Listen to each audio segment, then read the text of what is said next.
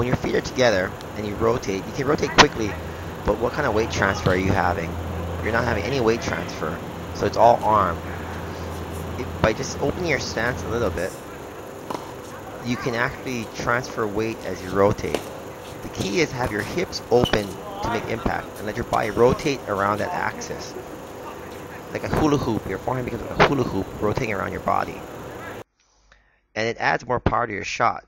Bending your knees, staying low creates a foundation.